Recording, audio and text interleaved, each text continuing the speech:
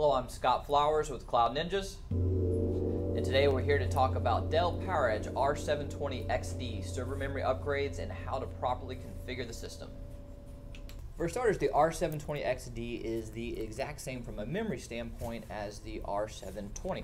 The only difference really is the form factor. So for CPUs and memory and everything else that we're going to talk about really in this video will be the same. If you're talking about drives and storage, really that's the main difference between the XD and then the regular 720. And even the 620 has the same memory and procs as the 720xd. It takes Intel E5 2600 V1 or V2 series CPUs, which is an LGA 2011 socket, and there are two CPU sockets in there. There are 24 DIMM slots, and you can put two types of memory inside, ECC Registered, also known as RDIMM, or you can put Load Reduced memory known as LRDIMM. There are some advantages with LRDIMM in the fact that you can actually do triple capacity overall. So with ECC Registered, you can max out at 512 gigabytes via 1632 gigs at 1600 megahertz. Now with Load Reduced, you can actually put in 64 gig modules and put in 24 of them. So you can do 24 64 gigs also at 1600 megahertz. Now there is an option if you care mainly about speed. You can use a 32 gig LRDIMM that's at 1866 megahertz, and you'd get less capacity overall, but you'd still get a faster speed. So depending on what you're looking for, that might be a good option for you as well. Now, one of the questions that we get asked a lot of times is, how come with ECC Registered you're only putting in 16 DIMM slots, and with LRDIMMs you're putting in 24 DIMM slots? And honestly, that's a great question. It's a common question, and that's what's known as the rank rule. And I'll explain the rank rule a little bit more when we open it up, because I want to actually show you the memory channels. But basically, it's a memory channel issue and how many you can load with quad rank memory. So before we open it up, I'd like to get my ESD gear on, make sure that we're all safe and we don't shock the system. So I'll be right back. Alright, now that we have our ESD gear on, we are safe to open the machine and prevent it from getting electrostatic discharge. So first things first, make sure the latch is set to unlock. Simply pop it open, and you'll see it will pull back a little bit, and just lift the top up. Very simple, very easy. Alright, now that we're in, you will notice that there is an air baffle, or also known as an air shroud. This is covering the CPUs and the RAM slots just to prevent any overheating. Very simple. You just want to lift this straight up and put it to the side. So as we originally discussed, there are 24 DIMM slots and there are 2 CPUs. So this is CPU 1 over here, and this is CPU 2 over here. CPU 1 controls the 12 DIMM slots on this side of the board. CPU 2 controls the 12 DIMM slots on this side of the board. This is important really only if you're running one CPU, because if you're running one CPU and you try to put memory in the slots over here, it physically just won't register, so you need to make sure you put everything on the slots over here. We recommend, if you're using a machine like this, putting in 2 CPUs just so you can maximize the overall performance and get more out of it. Now, if you are running 1, or even if you're running 2, you need to know how to properly configure it if you're not fully using all 12 DIMM slots. So this is pretty simple for the most part. What you need to do is you need to pay attention to the start of the memory channels. And as we had originally kind of discussed, there are 12 DIMM slots per CPU, which means there are 4 memory channels per CPU, and there are 3 DIMM slots per memory channel. And this is important for the rank rule that we had originally discussed, but this is also important for how you configure the system. So we'll show you how you do it. If you're going to be putting a module in, you want to always make sure that you put the module in the start of the channel, which is the white DIMM slot. So it'll go white, black, green, white, black, green. And Dell's even labeled the DIMM slots, which make it easier for you as well. So if you're loading them, you know how to properly do it. So let's just say, for instance, you are only putting in 4 DIMM slots. You'd want to put it in white, white, white, white. So the 4 whites with CPU 1. Now, I think you should always put in more than that, but in general, let's say if you're putting in 8 and you have 2 CPUs, you want to put it in all the white slots. If you're putting in 16, you want to put it in white, black, skip the green, white, black, skip the green, which is also important for the rank rule. If you're putting in quad rank ECC registered memory, you can only put in 2 DIMMs per memory channel, so it has to be the first 2 DIMMs of each channel, which is the white and the black, always skipping the green. Now if you're completely loading it up, that's when the green comes into play and you just load everything up. So as we had kind of discussed, I wanted to talk about the rank rule, and the whole thing about the rank rule is you cannot have more than 8 ranks per memory channel with ECC registered for DDR3 motherboards, and this is true across the board for Dell memory, for HP memory, for Super Micro. It's really for all of them.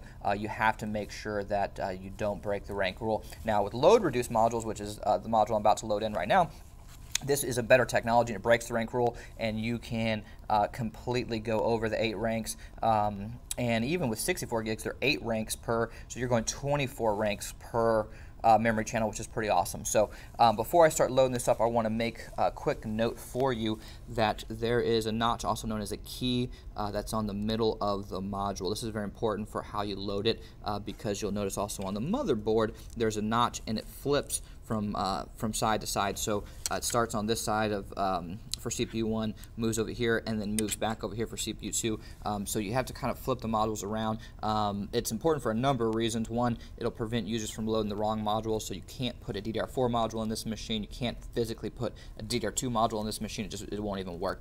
And it also it's important because if you accidentally load it wrong, you can damage the module, or you could damage the motherboard, which would be even worse because then you have to replace the motherboard. So I'm going to go and show you how to properly configure it and a couple things that I like to do before I actually get started. So one of the things I like to do, especially since we're doing all 24, is I'm going to remove the fans. This is very simple. You're just going to pop the 2 blue tabs up, and you'll see it kind of even lifts up as you go, and then you're just going to want to pull this out. I'm going to put this over here to the side for now. Normally if I was just doing it myself, I'd actually recommend putting it right here, but I don't want to block the screen for the video. So the next thing that I personally like to do is I like to push all the tabs open before I load any machine. Just makes it easier so you're not fumbling with memory in your hands while you're doing it, and potentially could drop a DIMM and damage part of the motherboard. So I like to just go ahead and make it easy and knock them all out. So I also like to note, if you are maximizing it and you don't have to start with the channel, sometimes I'll start with the insides just because it becomes a tighter squeeze when you have the heatsink or you have some cables or the side of the server on it. It's a little bit harder to squeeze the modules in. So sometimes I'll work my way in just to make it a little bit easier for me. So, okay. I also want to note that we have a common error from some of our end users where they think a module does not register. So I want you to hear this right here. You hear that click? That click lets you know that you have fully seated the module.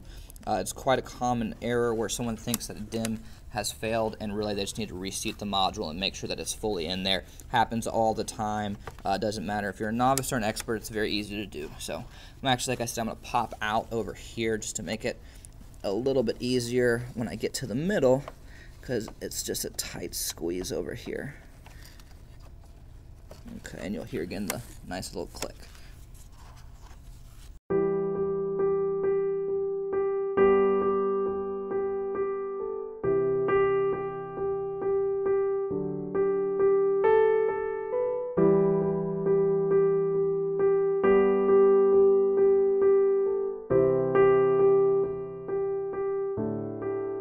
So just like that, in a matter of a few minutes, this machine now has 1.5 terabytes of memory inside. I mean, this is going to really increase the overall performance, and that's one of the things that I always tell some of our customers, that if you were going to get a brand new machine from Dell, like say an R740 is out right now, R720xd is out right now. These are 10 grand machines, 10,000 plus really, depending on how you configure it, and that's not a cheap price tag by any means. And so one of the things that we recommend for people, especially if they're just running their server for emails and just some of their files and just everyday virtualization, some of the stuff that is just pretty common uses, you don't really need the latest and the greatest, and a machine like this is honestly more than enough to handle some of just the everyday applications that are out there. So one of the things that we recommend is to kind of like a band-aid to extend the life of the server for several more years is memory. I mean, really memory is what's going to boost the performance. So upgrading your RAM to the max of 1.5 terabytes is what we really recommend. At least having 512 gigabytes to at least get a good overall performance is something that I would also suggest if you can't fully spend the money to buy all the 64 gigs, because I do get that 64 gigs are kind of expensive. They're, you know, roughly $110 a stick, so it does add up, but it is a lot cheaper than a brand new server and then having an IT guy come out and have to set everything up. So anyhow, I'll show you how to put it back together, and then we'll call it a day. So we're gonna need to put the fans back in. So really, you just need to line everything up. One thing I will note is just to be careful. There's some cables over here. So you're gonna put the tabs back in, and you'll feel it slide in, nice and simple. And then we're just gonna put the air baffle back on top, and you'll feel it slides in really easy. And just like that, we're done. So thank you guys for stopping by. If you need any upgrades for your R720xd, please feel free to reach out at sales@cloudninjas.com. That's sales@cloudninjas.com. And thanks again for stopping by. And don't forget to smash that subscribe button down below.